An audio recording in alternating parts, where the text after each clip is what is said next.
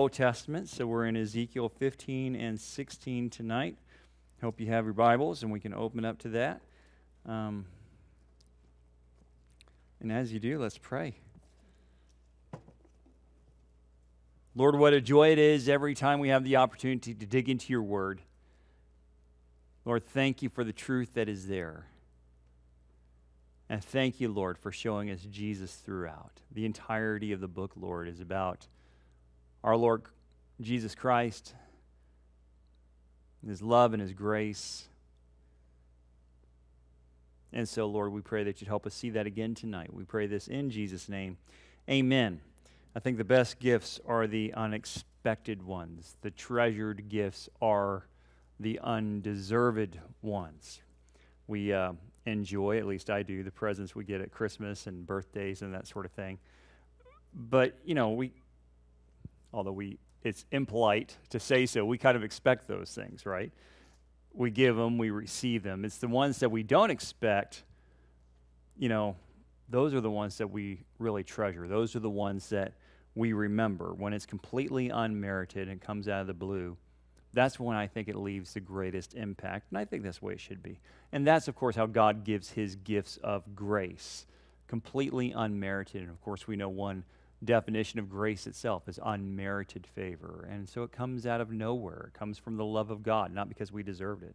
That's the salvation, of course, we have through Jesus Christ. That's a relationship we have with God, totally unmerited, all because of His work through Jesus', as we just sang, the death of the cross and the resurrection. Those are things we did not expect. We should not have expected. Those are things we did not definitely deserve. What we deserved, as we know, punishment, damnation because of our sin. Well, we receive mercy, love, life in Jesus. That sort of thing leaves an impact. And by the way, that's why we leave our sins behind. We don't leave our sins behind because we've somehow been able to pull ourselves up by our bootstraps and clean up our own act. No, we do so because we've already been cleansed by Jesus. And so, as we were saying last week, now we want to live rightly in a way that's pleasing to Him. It's nothing that we're forced to do in order to please God and enter heaven. No, it's something we get to do because heaven has already been promised and accomplished for us. But in order for us to rejoice over that free gift of grace, we've got to become acquainted with the reason that it's undeserved in the first place. We cannot appreciate forgiveness if we're never aware of the judgment that we've faced. And so, like any criminal would have to stand and have the charges read to him in a court of law, we have to understand the severity of our sin. And that's what God does through Ezekiel for the Jews of Jerusalem in chapters 15 and 16. Now, He does promise, very much so, grace and forgiveness. But what we're going to find is God spends far more time detailing their sin against Him. Why?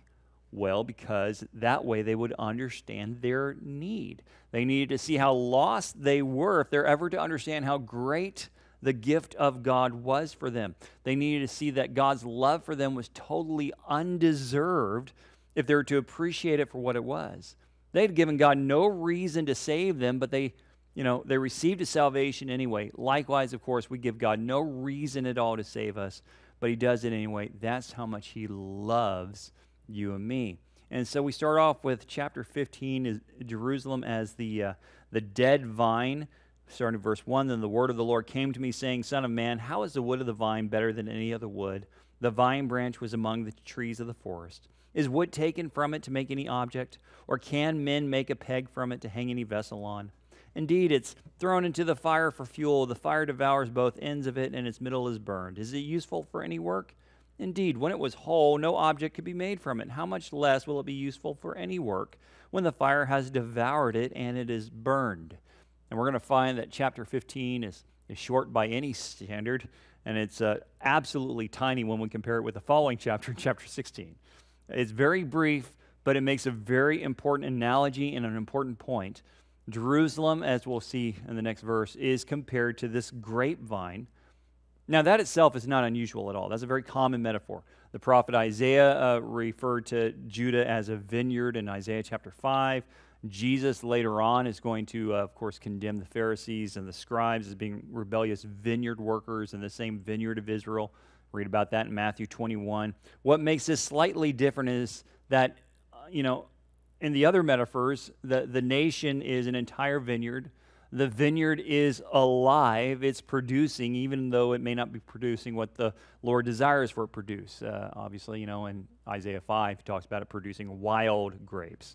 But to Ezekiel, the city of Jerusalem, which does likely extend to the entire nation of Israel, or Judah, this city is a single vine, and the vine is dead. And at this point, it's just a piece of wood. And so God asks Ezekiel, what good can come from a dried up grapevine? Can it be made into a piece of furniture? No. Can it be fashioned into anything useful? Well, no. The one thing a grapevine is good for is grape production. But when that has ceased, so has the usefulness of the vine. Afterwards, it's just a twisted, thin, ugly piece of wood. And at that point, the only use it has is fuel for the fires, turned into ash, of course, burned, discarded. Now that's bad enough for a plant. It's worse when the plant represents God's people. Look at verse 6. Therefore, thus says the Lord God, like the wood of the vine among the trees of the forest, which I have given to the fire for fuel, so I will give up the inhabitants of Jerusalem, and I will set my face against them. They will go out from one fire, but another fire shall devour them. Then you shall know that I am the Lord when I set my face against them. Thus I will make the land desolate, because they have persisted in unfaithfulness, says the Lord God. And the point here is that the Jerusalem Jews didn't leave God any options. He cared for them as a vineyard, but they turned into a dead, fruitless vine. And so what could God do with them other than to judge them? That's the only option that remains. God promised, as he says here, to set his face against them, to use them as fuel for the fire of his judgment.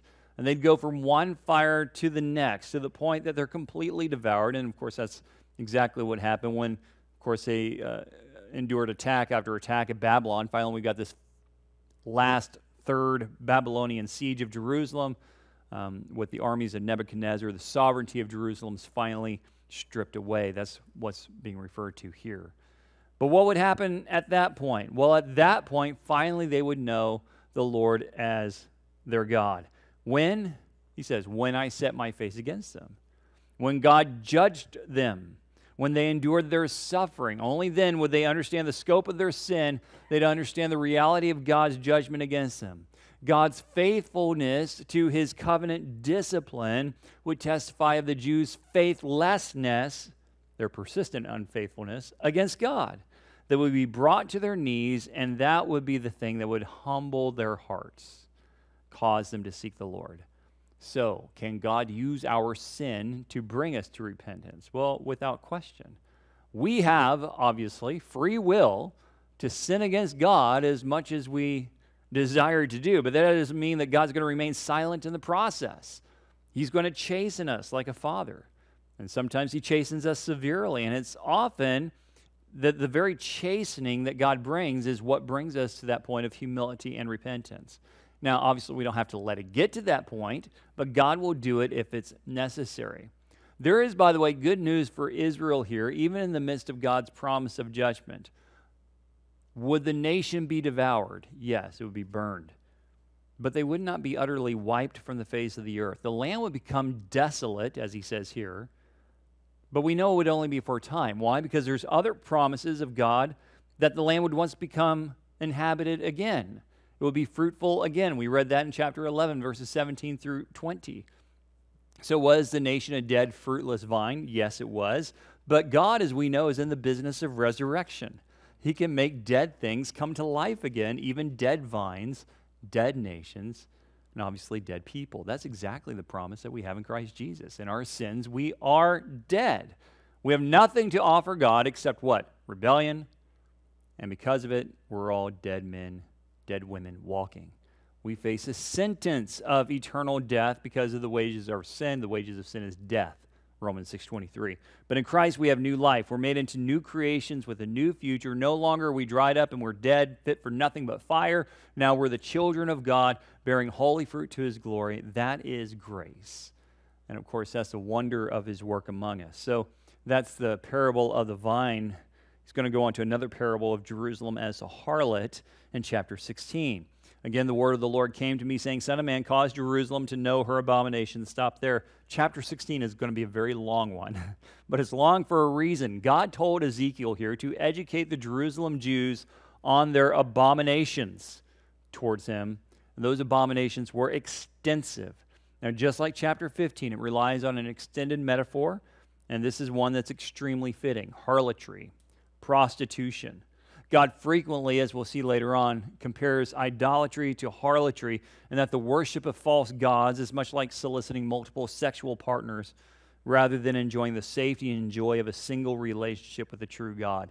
And the history of God's people is one that's filled with idolatry, and they showed themselves as to be really a harlot among harlots, and that's going to take some time for God to describe it all. Again, it brings out the point we need to be aware of our sins if we're able to turn from them, if we're ever going to turn from them in repentance. We don't like thinking upon our sins for obvious reasons. We'd much rather have, a quick prayer of forgiveness and go on our way as if nothing ever happened, but that's ignoring the problem rather than dealing with it. Praise God, he offers true forgiveness, he offers true healing, and yes, he calls us to move on from the things of the past, not dwell on those things. But at the same time, if we never deal with the root problem, we're going to end up going right back to it again, like a dog returning to its vomit. That's why David, among other things, asked God to search his own heart to see if there was any wicked way in him. That's while he was asking God to judge his enemies, by the way, Psalm 139. But still, he wanted to see if there was anything in him that needed judgment. And we need to do the same thing. We need to examine our sins honestly as we turn from them to God. And that's really what confession, true confession, is all about, is agreeing with God that our sins are sinful. But we got to know what it is if we're to confess it at all, right? It's a difficult thing to ask God to examine our hearts. It's very difficult because it's humbling, but it's a needful thing if we're ever to move forward in healing and move forward in newness of life. Now, regarding this parable or this allegory itself, please note that this is to Jerusalem. What God's going to describe to Ezekiel is a very symbolic history of the city itself. And the city stands in place for the people. The city stands in place for the nation as a whole. It's like, we refer to Washington, D.C., and we're referring to really the United States as a whole, even if you're speaking about various aspects of the city itself. So similar things going to be seen here as God introduces the origin of Jerusalem as being Gentile. Look at verse 3. And say, Thus says the Lord God to Jerusalem, your birth and your nativity are from the land of Canaan. Your father was an Amorite and your mother a Hittite. As for your nativity, on the day you were born, your navel cord was not cut, nor were you washed in water to cleanse you. You were not rubbed with salt, nor wrapped with swaddling cloths. No eye pitied you to do any of these things for you, to have compassion on you, but you were thrown out into the open field when you yourself were loathed on the day you were born. Now, remember that when God first formed the nation of the Hebrews, he did so outside the promised land. Jacob had quite a large clan that went down into Egypt, but it numbered 70 people at that. And it wasn't until they were in Egypt that they grew into this numerous nation, and God took them from the place of Egypt to the land of Canaan. Now, there were already cities in the land of Canaan. Jebus, or Jerusalem, which it later became known, was already there. And so this was a city founded by Gentiles originally, and it remained, by the way, unclaimed by the Hebrews all the way through the time of the Judges, all the way through the time of King Saul. It remained claimed by the Gentiles all the way until David, 1 Chronicles 11. His army conquered the city, and he claimed it as his capital. The point, though, here is that Jerusalem had an ignoble beginning, right? It was founded by the pagans of the land. It was basically rejected by them without any of the even most basic love and care given to it. And God describes it like a baby that's abandoned by ancient parents to die of exposure in the wilderness. That's the way Jerusalem was when God brought his people to it. That's when God intervened. Look at verse 6. And when I passed by you and saw you struggling in your own blood, I said to you, in your blood, live. Yes, I said to you, in your blood, live. And I made you thrive like a plant in the field, and you grew, mature, and became very beautiful. Your breasts were formed, your hair grew, but you were naked and bare. When I passed by you again and looked upon you, indeed your time was the time of love.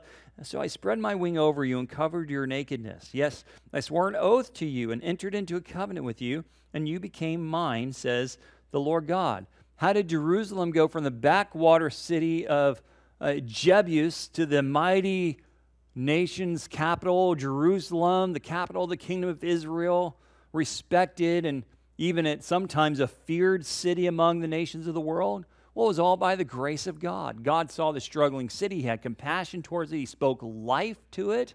And as it matured, it thrived. God took it to himself as a husband would take a bride. You know, he married this city because he designated the city as the city of his own temple. That was the place where his presence dwelt. So this is the very picture of grace. This is also what could be so easily spoken of each one of us as born-again Christians, right? Because we're part of the bride of Christ. We had our own pagan background with no covenant tie between us and God. We were the rejected ones. We were wallowing in our sin, awaiting our death until Jesus showed up. And he called us out of our sin. He called us to himself. He spoke life to us by his word, and he brought us into an everlasting covenant relationship with him. We once were nothing. We had nothing. But the work of Jesus did something truly amazing. Peter actually describes it in his epistle when he says in 1 Peter 2, verses 9 and 10, "But you are a chosen generation, a royal priesthood, a holy nation, his own special people, that you may proclaim the praises of him who called you out of darkness into his marvelous light, who once were not a people, but are now the people of God, who had not obtained mercy, but now have obtained mercy." I love that verse because it speaks of what we were before Jesus. We were nothing. We were nothing, and we had zero claim to God at all. Then Jesus called out to us, and he made us everything that we are now. So we know what we were. Now we can truly rejoice in what we are. That is due to amazing grace. We never want to forget where we came from. You know, this is part of the point that God's making with Jerusalem. They forgot who they were. They especially forgot what God had done for them. And that's the reason they went so far into sin. And the less that we remember the immensity of God's grace towards us, the greater our propensity is to sin against him. So we want to be ever amazed at his grace, his calling, and his love towards us. And God goes on to describe these blessings he poured out on the city, starting in verse 9. "Then I washed you in water. Yes, I thoroughly washed off your blood. I anointed you with oil. I clothed you in embroidered cloth and gave you sandals of badger skin.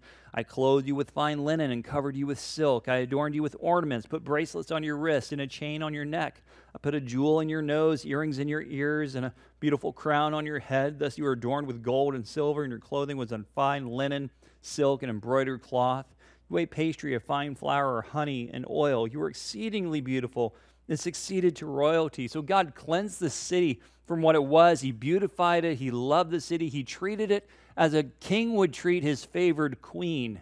She was beautiful. She was lacking nothing. Verse 14, "Your fame went out among the nations because of your beauty, for it was perfect through my splendor, which I had bestowed upon you, says the Lord God."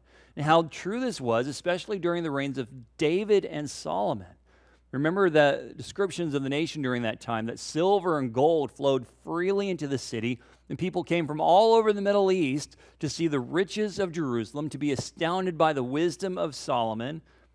Ultimately, God says this is all his splendor. It's not really the city's, it's God's splendor. These are his gifts. This is his blessing. Jerusalem prospered because God desired that it would. Yet this prosperity would not last. Although the Jerusalem reached the height of its glory during the reign of Solomon, remember that it was during those very days that they started their downfall. Because as Solomon's eyes became entranced by foreign women, his heart became entranced by foreign gods. And so began this long descent of Jerusalem into idolatry. So they started off in a place of utter rejection, but they were brought to this place of immense holiness and beautifying and the glory of God. Now this description goes into this long downfall. Verse 15, "But you trusted in your own beauty, played the harlot because of your fame, and poured out your harlotry on everyone passing by who would have it. You took some of your garments and adorned multicolored high places for yourself, and played the harlot on them. Such things should not happen nor be. You have also taken your beautiful jewelry from my gold and my silver, which I had given you, and made for yourselves male images, and played the harlot with them. You took your embroidered garments and covered them, and you set my oil and my incense before them. Also my food which I gave you, the pastry of fine oil, flour, and honey, which I fed you, you set it before them as sweet incense. And so it was, says the Lord God." Jerusalem was the city of God. It had God's own temple within it. And its kings and its citizens were given over into idolatry. They were enamored with their own wealth, and then they put their trust in the gifts rather than the giver. Their hearts turned from God. They began to worship the false gods of the nations that surrounded them. And the Lord graphically depicts the spiritual whoredom of Jerusalem as a city that's using gold statues as sexual items. It's terrible. All the blessings that have been given them by God were perverted by the people and committing spiritual adultery against him. God had blessed them with gold and silver and food and oil. Instead of it being dedicated to him in worship, it was given over to the false gods of their neighbors. As we often have to remind ourselves, please keep in mind, we don't need a statue in order to engage in idolatry. We do the same thing when we take God's gifts and use them for our own lusts or our own false worship. Instead of blessing God with our income and the things that he gives us, we give it over to the idol of whatever, of entertainment. Instead of devoting our time to worship Jesus, we give him the leftovers, if we give him even that. Now, thankfully, that's not descriptive of all the church at all the time. Praise God, it's not. But it is a danger, and we can easily walk the same road as ancient Jerusalem if we're not careful. Jesus saved us not just because he had nothing better to do. Jesus saved us for an active, vibrant relationship with himself. The moment it becomes passive as we take him for granted, that's the moment we open ourselves up to this danger of idolatry. Verse 20, moreover, you took your sons and your daughters whom you bore to me, and these you sacrificed to them to be devoured. Were your acts of harlotry a small matter, that you have slain my children and offered them up to them by causing them to pass through the fire? And in all your abominations and acts of harlotry, you did not remember the days of your youth, when you were naked and bare, struggling in your blood. So it gets even worse for Jerusalem. Not only did they worship the other gods with their bodies, but they sacrificed their children to them. And this, of course, is a reference to the pagan practice of sacrificing human babies to the false god of Molech. An abominable ritual repeatedly condemned by God, but unfortunately repeatedly engaged by the people of Israel. So by this point, God's showing that they had completely forgotten the Lord their God. They had completely forgotten where they had come from. They're totally now given over to the pagan practices of their neighbors. The Hebrews, they were supposed to be an influence for good. Instead, they had become influenced for evil. So God goes on to describe more of their sin. Verse 23, then it was so, after all your wickedness, woe, woe to you, says the Lord God, that you also built for yourself a shrine and made a very high place for yourself in every street. You built your high places at the head of every road and made your beauty to be abhorred. You offered yourself to everyone who passed by and multiplied your acts of harlotry. You also committed harlotry with the Egyptians, your fleshly neighbors, and increased your acts of harlotry to provoke me to danger. Behold, therefore, I stretched out my hand against you, diminished your allotment, gave you up to the will of those who hate you, the daughters of the Philistines, who are ashamed of your lewd behavior. You also played the harlot with the Assyrians because you were insatiable. Indeed, you played the harlot with them and were still not satisfied. Moreover, you multiplied the acts of harlotry as far as the land of the traitor Chaldea, and even then you were not satisfied. So over and over and over again, as God is describing here, God saw that the Jews were influenced by their pagan neighbors. They immersed themselves in idolatry as they built specific places dedicated to false worship. Now think about it, because this is the city of God himself, and they're building places in this city dedicated to the worship of other gods. And as we know from Israel's history, it got even worse than that, because inside the temple they made high places. They put altars of incense. They actually set up altars to other gods in that temple. Even looking back at Egypt, God had called his people out of Egypt centuries earlier, and now they're going back to Egyptian practices. Finally, God's forced to act in some measure, and he allows the Philistines to come and claim some of these things that God had given in Jerusalem, claim them for the Philistines themselves. And you can read about that. It took exactly place during the reign of Jehoram, 2 Chronicles 21. He allowed the nation to be troubled by Assyria, though God eventually delivered them in his mercy. But even then, the people didn't learn their lesson. They kept on in their sin, the rumors of their sin extending all the way to Chaldea, which is Babylon. And of course, as we know, that's what attracted Babylon's attention to come in and conquer the land. He says in verse 30, how degenerate is your heart, says the Lord God, seeing you do all these things, the deeds of a brazen harlot. The word for degenerate is very interesting. Amal in Hebrew, but it literally refers to being hot with a fever, thus being weak and ill. God's saying that they were completely sick with sin. They were completely overtaken by their depravity, much like a person with the flu and who is delirious is overtaken with the virus and the disease. Sin makes us sick.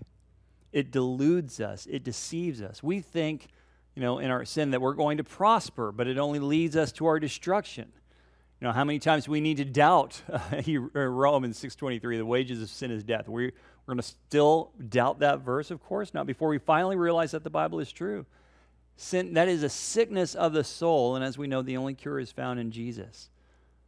We need to check ourselves sometimes if we find ourselves engaging in sin more and more. Are we given over in our sickness? Have we become feverish in our lust for those things? If so, we want to throw ourselves upon the mercies of Jesus, asking him to save and to deliver us. That's what he promises to do. Well, to what extent was Jerusalem ruled by her lust? Look at verse 31. You erected your shrine at the head of every road and built your high place in every street. Yet you are not like a harlot because you scorned payment. You are an adulterous wife who takes strangers instead of her husband. Men make payments to all harlots, but you made your payments to all your lovers, hired them to come to you from all around from your harlotry.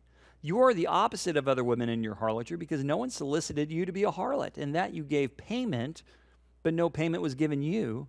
Therefore, you are the opposite.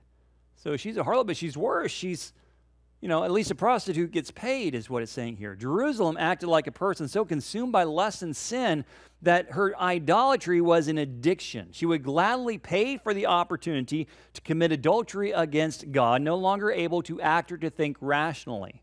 The best description we have of this today is like a meth or a crack addict. Their very existence revolves around getting their next fixed. Doesn't matter what's going on around them. They can let everything go to pot as long as they get their fix. Well, it was the same description here of Jerusalem and their idolatry. At this point, they can't even blame temptation. They go right past that into openly inviting sin. And this is what a lifestyle of sin does to a person. We give way to temptation once. Well, that wasn't so bad, so we do a little more, a little more, a little more. Before too long, a story ends up on the evening news about another pastor or another churchgoer who's fallen into corruption. Sin can blind someone to the point where he or she is consumed by it. We want to be aware of that. We want to keep our hearts humble, keep our eyes on Jesus, and we don't beat temptation by building up our resistance. We find victory by surrender, as long as our surrender is to Christ. So God had given Jerusalem a taste of judgment and discipline in the past. Again, he brought in the Philistines, he brought in the Assyrians. So now he declares he's going to allow them to experience the fullness of his wrath. Look at verse 35. Now then, O harlot, hear the word of the Lord. Thus says the Lord God, because your filthiness was poured out and your nakedness uncovered and your harlotry with your lovers, with all your abominable idols, and because the blood of your children with which you gave them, surely therefore I will gather all your lovers with whom you took pleasure, all those you loved, all those you hated. I will gather them from all around against you. I will uncover your nakedness to them, that they may see all your nakedness. And I will judge you as women who break wedlock or shed blood are judged. I will bring blood upon you in fury and jealousy. I will also give you into their hand. They shall throw down your shrines, break down your high places. They shall also strip you of your clothes, take your beautiful jewelry, and leave you naked and bare. They shall also bring up an assembly against you, and they shall stone you with stones and thrust you through with their swords. They shall burn your houses with fire and execute judgments on you in the sight of many women, and I will make you cease playing the harlot, and you shall no longer hire lovers. So Jerusalem would experience the judgment of God. It would be harsh. It would be humiliating. Because she had sought out Gentile neighbors and Gentile gods, then the true God would allow her to be punished by the Gentiles. The city would be judged exactly as an adulterous wife at the time would be judged, because that's exactly what it was. The Bible repeatedly uses the analogy, but even though it does, I think we have a hard time sometimes wrapping our mind around the concept of idolatry being adultery. We have a hard time equating those things. Most of us would rebel, hopefully, at even the thought of committing adultery against our spouse. But when it comes to idolatry, we think of it as maybe a lesser sin. it's idolatry. That's something everybody engages in now and again. Now, that may be true, but that doesn't make it any less sinful. If sin could be compared, which is questionable in itself, idolatry really would be worse, because when people commit adultery, that's a sin against another human, but when we're committing idolatry, that's a sin against Almighty God. Even so, God sees those things as exactly the same, which they are, because a wandering heart is a wandering heart, irrespective of the relationship between husband and wife or being between worshiper and God. It undercuts every other relationship, every other aspect, rather, of our relationship. It erodes the foundation of our relationship. And so it's to be avoided at all costs. So God promised to judge Jerusalem for its spiritual adultery, delivering her over to the Gentiles. But notice, thankfully, it's not going to last forever. Look at verse 42. So I will lay to rest my fury towards you, and my jealousy shall depart from you. I will be quiet and be angry no more, because you did not remember the days of your youth, but agitated with me with all these things. Surely I will also recompense your deeds on your own head, says the Lord God. And you shall not commit lewdness in addition to all your abominations. So God's judgment was sincere, but it was also going to be successful. Once his wrath is poured out, it's done. Now, he's jealous for his people, but once their attention's on him again, then it's done. His anger would quiet. Question, when does this take place? Well, in part, we see it historically with the return of Jews to Jerusalem after the Babylonian captivity ends. But ultimately, this is another area where it's going to be fulfilled in the millennium kingdom, because that's really when the hearts of Israel are going to be truly turned towards the Lord God in faith. That's going to come up again later in the chapter. Okay, so this is Jerusalem as the unfaithful wife of God. At this point, God's going to continue to detail the sin of Jerusalem, but the picture changes slightly. Okay, this city still pictured as a promiscuous, adulterous woman, but this time is one of three sisters, each of them being unfaithful to the Lord, with Jerusalem being the worst. And it starts with verse 44. Indeed, everyone who quotes Proverbs will use this proverb against you, like mother, like daughter. You are your mother's daughter, loathing husband and children, and you are the sister of your sisters who loathe their husbands and children. Your mother was a Hittite, your father was an Amorite. Your elder sister is Samaria, who dwells with her daughters to the north of you, and your younger sister, who dwells to the south of you, is Sodom and her daughters. You did not walk in their ways, nor act according to their abominations, but as if that were too little, you became more corrupt than they in all your ways. Now, we know that the sins of Sodom and Samaria are legendary. Sodom is infamous for its destruction, whereas Samaria started out, we know, as a people of God. They fell into total disarray and basically lost its identity as God's people. Here, God lists them as sisters with Jerusalem. And as with Jerusalem, both Sodom and Samaria had pagan beginnings. They lived out their days in idolatrous sin. Yet Jerusalem, God says, went on to even greater sins. As God spoke of her, you became more corrupt than they in all their ways. Question, how is this even possible? Sodom, that's a poster child for sin and perversion, even to this day. How could Jerusalem make the sins of Sodom look small by comparison? Answer, because Jerusalem knew better. Now, Sodom had the general revelation of God in creation, obviously. They even had a single witness of God living among them in the person of Lot. But Jerusalem had what? Jerusalem had the prophets, the kings, the scriptures, the temples, the priests, all kinds of things. And although Sodom couldn't claim complete ignorance, Jerusalem couldn't claim any ignorance at all. They knew the blessings that they had received from God, and they completely rejected God in the process. So their relationship with God had been greater, and that made their sin even worse. And this is one reason it's so tragic. Anytime, a professing Christian gets caught up in a scandal of sin. Why? Because we know better, or at least we're supposed to. Our sin, when we do it, not only demonstrates the sinfulness of all humans, we're sinful humans, period, that's who we are, but it also brings a stain upon the reputation of Christ and his church. And that's why Peter goes on to write, by the way, in 1 Peter 4:17, I don't have it there, but that judgment begins with the house of God. Judgment begins with us. Why? Because we have all the more reason to walk rightly, because we walk as living witnesses as the Lord Jesus Christ. We need to reflect him rightly. Verse 48, as I live, says the Lord God, neither your sister Sodom nor her daughters have done as you and your daughters have done. Look, this was the iniquity of your sister Sodom. She and her daughter had pride, fullness of food, abundance of idleness. Neither did she strengthen the hand of the poor and needy. And they were haughty and committed abomination before me. Therefore I took them away as I saw fit. This is interesting because we tend to remember the sin of Sodom as being purely sexual, but it was far more than that. The city was proud, it was selfish, it was oppressing the poor, it allowed them to be exploited. This is in addition to all their other abomination. Which brings up a good point for us. We ought to be very careful by treating sexual sin as being worse than any other sin that's described for us in the Bible. God specifically calls out the pride of Sodom. And under that charge, we're all guilty and just as desperate for forgiveness. In verse 51, Samaria did not commit half your sins, but you multiplied their abominations more than they, and have justified your sisters by all the abominations which you have done. You have judged your sisters, bear your own shame also.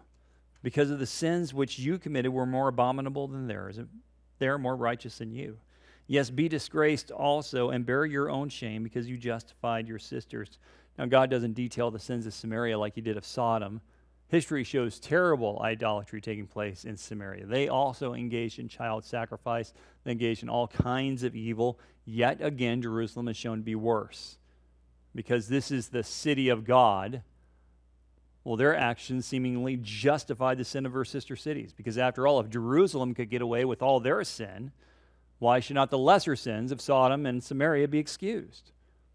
Again, Jerusalem was meant by God to be an example to all the rest of the world of what it meant to be in a covenant relationship with God. And yet they treated God as if he didn't exist. So if God did not act, what would that mean for the nations that God did judge? If a judge is just, he's got to punish crime wherever it's found, even when it's found among those that he loves. Justice is what? It's supposed to be blind. And so all must be treated the same, and that's what he describes here in verse 53. When I bring back their captives, the captives of Sodom and her daughters, and the captives of Samaria and her daughters, then I will also bring back the captives of your captivity among them, that you may bear your own shame and be disgraced by all that you did when you comforted them. When your sisters, Sodom and their daughters, return to their former state, and Samaria and her daughters return to their former state, then you and your daughters will return to their former state. For your sister Sodom was not a byword in your mouth. In the days of your pride, before your wickedness was uncovered, it was like the time of the reproach of the daughters of Syria and all those around her and all the daughters of the Philistines who despise you everywhere. In other words, they're going to stay in their captivity for as long as everybody else did. You know, when the Babylonian captivity ended, it didn't end just for the Jews. It ended for all the peoples of the Middle East. Darius allowed all kinds of people, so all kinds of nations to return. Even so, we know that, historically speaking, Samaria did not return to the influence it once had. Sodom, we know, is hard to find anywhere in history outside of Genesis. They found the location of the city, but it never did get rebuilt, at least to any size. So when will they be restored to this extent? This might be a reference, again, to the millennial kingdom. The Lord Jesus, we know, will rule over all the earth, but he'll do so from Jerusalem. But that doesn't mean there won't be any other cities in the earth. Apparently, they will have Sodom and Samaria rebuilt. They will be ruled over by God's people. We'll see that in a minute. Verse 58. You have paid for your lewdness and your abomination, says the Lord. For thus says the Lord God, I will deal with you as you have done, who despise the oath by breaking the covenant. All sin has a price. Jerusalem paid dearly. They broke this covenant that God made with them in the past. And at this point, it'd be very easy for God to have ended the account. They were originally beloved by God, then they betrayed God, and God delivered them over to judgment. And that's it. Or should be. But that's not it. God had a wonderful future in store for his people, his favored city. He had dealt with them justly in the past. He's going to deal with them mercifully in the future. Look at how this all ends, starting in verse 60. Nevertheless, isn't that a wonderful word? Nevertheless, I will remember my covenant with you in the days of your youth, and I will establish an everlasting covenant with you. Then you will remember your ways and be ashamed when you receive your older and your younger sisters, for I will give them to you for daughters, but not because of my covenant with you. Would Jerusalem be punished? Yes, it would be. Would they stay punished? No, they would not stay punished. Although Jerusalem had repeatedly forgotten God, God promised to remember He was going to remember his covenant with them. In fact, God promises to go beyond the old covenant and establish what he says, an everlasting covenant with the nation. You might recall Jeremiah prophesying about the new covenant in Jeremiah 31. This is that same new covenant. This is that same new covenant that was officially instituted by Jesus at the time of the Last Supper. This is a covenant that would never end. This is a covenant that would never be broken. And of course, God had been always faithful to Israel. He would remain always faithful to Israel. But in this new covenant, this new relationship, well, what we know is that Israel would always be faithful to God. And we know this is already in action for the church today. We're part of that new covenant. Again, it came in at the Last Supper. Will it be true for Israel? Yes. When will it be true? Well, most likely it will begin during the days of the Great Tribulation when Israel finally comes to faith in Christ. They see Jesus for who he is, put their faith in him. It's going to continue into the millennial kingdom and beyond.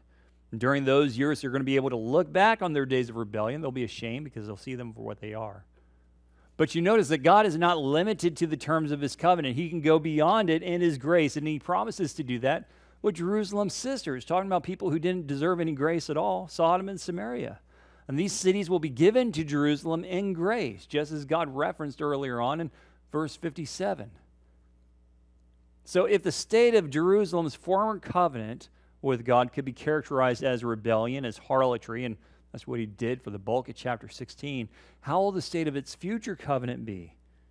Well, it's going to be described as faith. Look at verse 62. And I will establish my covenant with you. Then you shall know that I am the Lord, that you may remember and be ashamed. And never open your mouth anymore because of your shame when I provide you an atonement for all you have done, says the Lord God. So finally, they would know God as their God. And we know, we've seen this before, this is a constant theme throughout the book of Ezekiel. And there are going to be glimpses of faith among the Jews as they see the outpouring of God's discipline. They see God's faithfulness to those covenant promises. But you know, when the fullness of their faith actually comes into play, when they experience a renewed covenant, a renewed relationship with God, knowing Jesus Christ as their King. And when they finally see Jesus in faith, then they will finally know the God as the Lord, that covenant-keeping I am of Israel. And what will they have in that day? They will have atonement, God says. They'll have peace. They'll have a covering over of their sin. Finally, their sins of the past will remain in the past because why? The blood of Jesus covers it. And as we know, what Jerusalem's promised is what we've already experienced. Our sins are covered. We have atonement with God. Our English word atonement literally comes from at one-ment. There's no separation between us because Jesus bridged that separation through his cross and his resurrection. So we praise the Lord. Long chapter, long list of sin, just a few glimpses of grace. But you know, that long list makes the glimpses of grace even greater. It's like what we've said before, when you're looking at a diamond ring, they set it against this backdrop of black velvet for a reason, because it makes that diamond pop. There's a lot more black velvet than there is a diamond, but that diamond shines so much greater. Same thing with here. Get this long list of sin, and then you talk about the atonement, then you talk about this peace, and you talk about this everlasting covenant. It makes it so much greater. Did Jerusalem deserve any mercy? Did they deserve a renewed covenant? No. They'd already received mercy, and they despised it. God showed them mercy when he first called them, and they despised it. They sunk lower and lower into sin, completely consumed by it, driven sick, feverish over it. And God rightly promised punishment, and it came. And that should have been the end of it. But it wasn't. God goes up and beyond. He promises grace and renewal and a future. That's our promise. We deserve nothing from God except punishment. We give God no reason to save us whatsoever, but he reaches out through Jesus anyway. That's how much he loves us. That's the diamond that shines on the black velvet. That's the extent of his grace. The darkness of our sin is overwhelmed by the light of God's glorious love. And that's exactly the way it ought to be. If we find ourselves caught up in sin, then we need to sober up. Before we become even more sick and confused, we need to fall on the grace of Jesus. If we start taking the grace of Jesus for granted, again, we need to remember where we came from.